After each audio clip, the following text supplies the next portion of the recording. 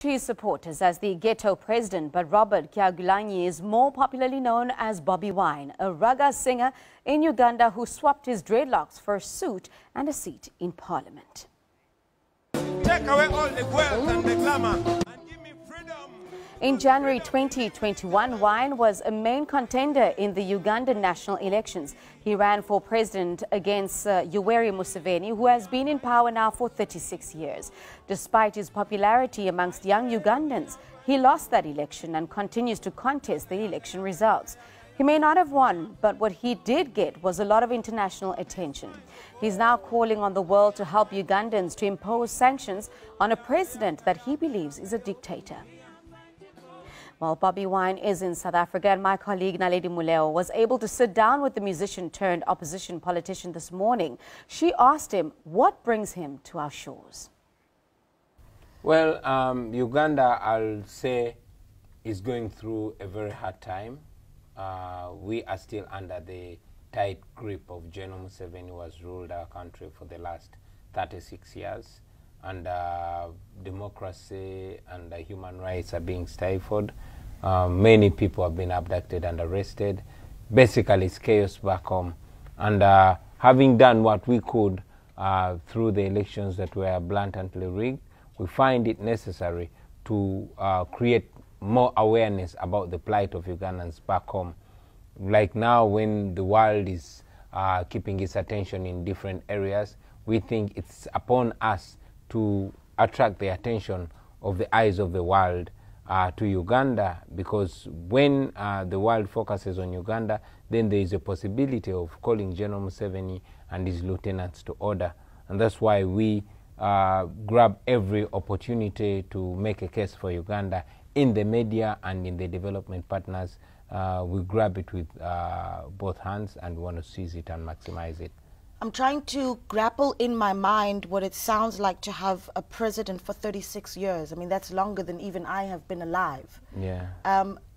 Let's talk about how that impacts on the population in Uganda, right? When you have a leader who was held on to power for 36 years, when you have young leaders such as yourselves that have tried to step forward and say, we are these successes and we are available to take the country forward. Well, Uganda is a country of 46 million people. 85% of which are much younger than me. 85% of our population is under the age of 35.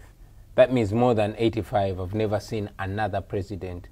I was only 4 years when General Museveni took over our country. I am 40 today, and he's still the president. So that's a reality that we are dealing with. Unfortunately, largely General Museveni and many other leaders in Africa are way older than their populations. We are a young population that has a young and revolutionary and creative thought line. Unfortunately, we don't have an opportunity.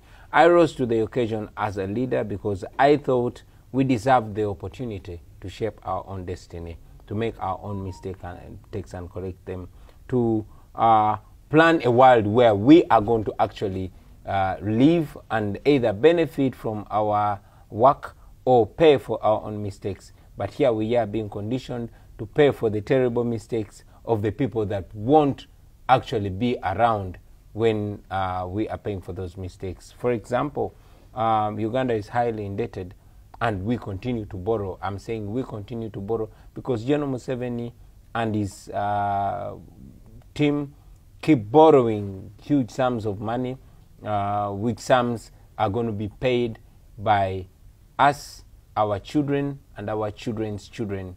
Unfortunately, all this is being lost in patronage and corruption. So, yeah, that's the tragedy of Uganda. However, we choose not just to give up. We choose not just to lament. We choose to look for all possible ways. We are non-violent. We don't believe in violence, although many young people are on the breaking point and they are pondering violence. But because we know what violence has done in the past and we know violence only begets violence, we are trying to use moral ways, reaching out to various development partners and asking them not to continue supporting the dictatorship back home, because we know that Uganda largely depends on foreign aid.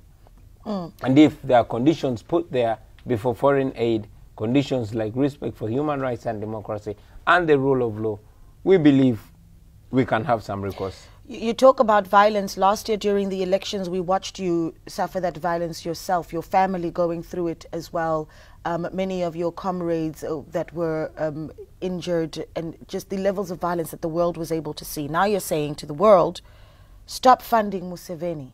Who are you talking to? Everybody that cares to listen.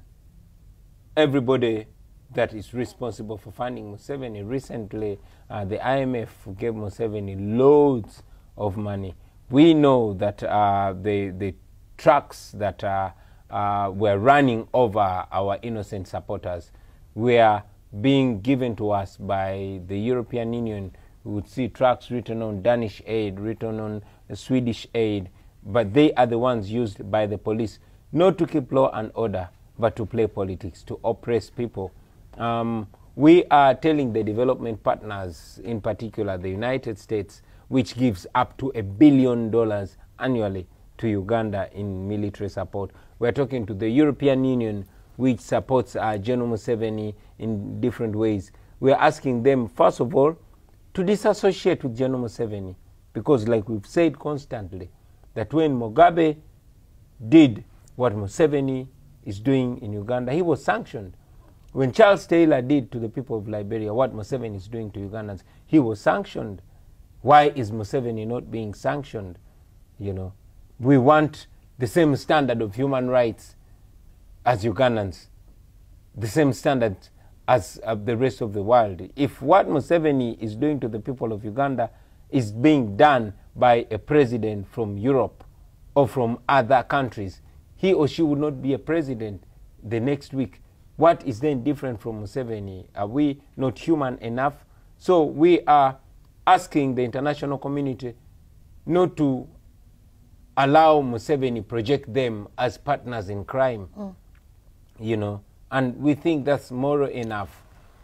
I need to ask this question, and I think that it is the elephant in the room all the time, especially in the time that we're living in. That Africa has its challenges. Uganda certainly does, and so do many other countries on the continent. And yet we are being asked at this time as well to have a position on the war in the Ukraine. Yeah. What is the position that Africa should be taking right now? Africa should be taking a moral position. Africa should be standing with the oppressed people, not just in Ukraine, but everywhere in the world. You know, all humans are humans. Nobody has the right to invade and kill people indiscriminately. And therefore we should be standing with the people of Ukraine. But not only the people in Ukraine, all people that are being oppressed. You know, I would like to believe that what's happening to the people of Ukraine is in many ways happening to the people in Uganda, unarmed people. So while we stand with the people of Ukraine, we want the world to see the atrocities happening in Uganda with the same lenses.